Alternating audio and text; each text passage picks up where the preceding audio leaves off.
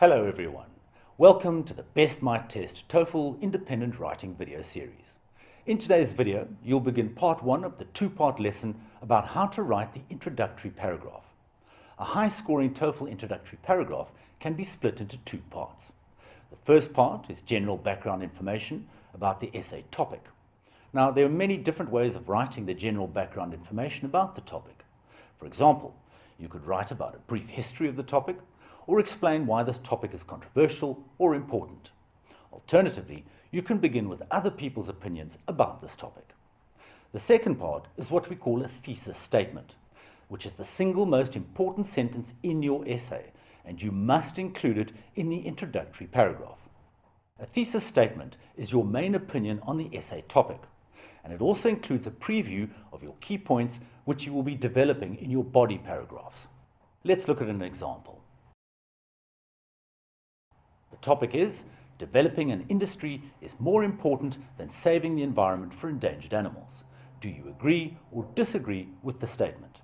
Use specific details and examples to support your viewpoint.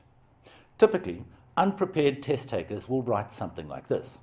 I do not agree with the statement that developing an industry is more important than saving the environment for endangered animals.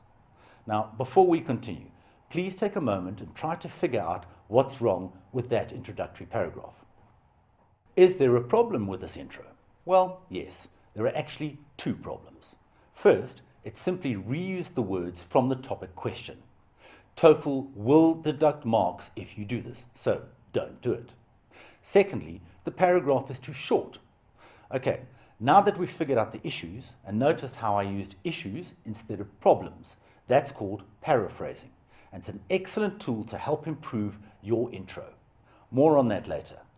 Let's look at how we can solve the issues. Okay, first, before you write your thesis statement, give some general background information about it, or you can give someone else's opinion on it. Don't worry, we'll have examples of both later in the video. Now, it's time to write your thesis statement. Remember that simply copying the essay topic will cost you points. So instead, you will paraphrase the essay topic. Let's look at the definition for paraphrasing. To express the same meaning by using different words or different sentence structures. Remember, when I paraphrase the word problems into issues, well, you can do the same thing for your thesis statement by paraphrasing the essay topic. So now that we have added background information before the thesis statement and paraphrased the essay topic into our thesis statement, we've solved the issues from the first example. Now, let's look at a high-scoring intro paragraph that uses everything we've just learned. The debate on the competition between economic development and the protection of endangered species has been going on for decades. I disagree with the statement that developing industry should take precedence over saving the environment for endangered species, because I firmly believe that destroying the environment will eventually take its toll on humans in the long run. Notice the word debate. This word is very useful when it comes to TOEFL writing. Anytime the essay prompts you to agree or disagree with a statement, you can use the word debate to point out that the statement has both sides of opinion. Here we write, the debate on the competition between industrial development and the protection of endangered species has been going on for decades. So, what did this sentence give to the intro paragraph? It gave general background information about this topic. Now, let's look at the thesis statement. I disagree with the statement that developing industry should take precedence over saving the environment for endangered species, because I firmly believe that destroying the environment will eventually take its toll on humans in the long run. Can you tell us what the writer did correctly? The writer used paraphrasing. Take precedence over means the same thing as is more important than. He also uses species instead of animals. There are multiple ways to paraphrase sentences and words. For example, take precedence over could be written as take priority over. Here's the full sentence. Developing industry should take priority over saving the environment for endangered species.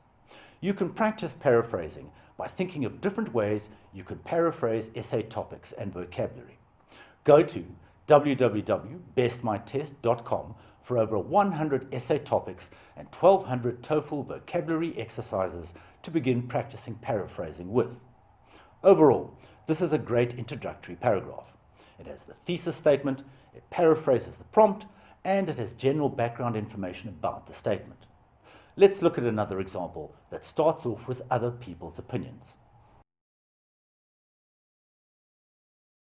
Here is an essay topic. When people succeed, it's because of hard work. Luck has nothing to do with success. Do you agree or disagree with the statement above? Use examples and details to support your position. Here's the introductory paragraph.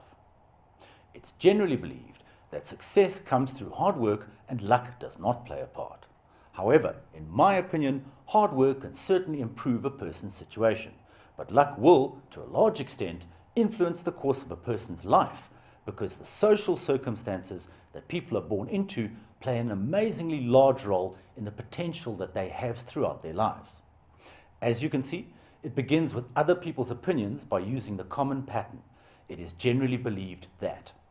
Then it uses however to introduce the thesis statement, which is, in my opinion, hard work can certainly improve a person's situation, but luck will, to a large extent, influence the course of a person's life because the social circumstances that people are born into play an amazingly large role in their potential they have throughout their lives. Let's look at 3 more examples. Pay attention to how they're paraphrased and how they include statements or other people's opinions.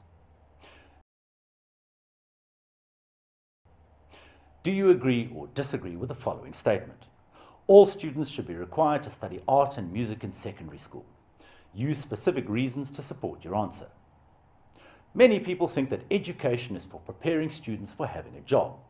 They think that maths and science are most important and that art and music are not important. I disagree with this idea. I believe that all high school students should have to study art and music because it's good for their brains, good for their personalities, and good for their cultural understanding. Some people would like to travel with a companion. Others prefer to travel alone. Which do you prefer? Use detailed reasons and examples to support your ideas. Traveling is a great way to escape stress, discover new places and people, and learn about the world. Whether we travel to distant countries or close to home, we can make great memories. Some people prefer to travel with a companion for a variety of reasons, including safety and emotional comfort. However, I much prefer traveling alone because it allows much greater freedom and time to reflect on life. Many students choose to attend schools or universities outside their home countries. Why do some students choose to study abroad? Use specific reasons and details to support your answer. Globalization has increased opportunities in many areas, including business, travel, and education. There are many schools and universities that accept international students and help them with their education. Studying abroad has become popular for many students. I think this is because they can understand each other's cultures, get a better education, and have better job opportunities. Okay, we hope you've enjoyed this video. The next video in our TOEFL Independent Writing video series will be How to Write the Introductory Passage, Part 2. Thanks for watching. Please remember to like and subscribe.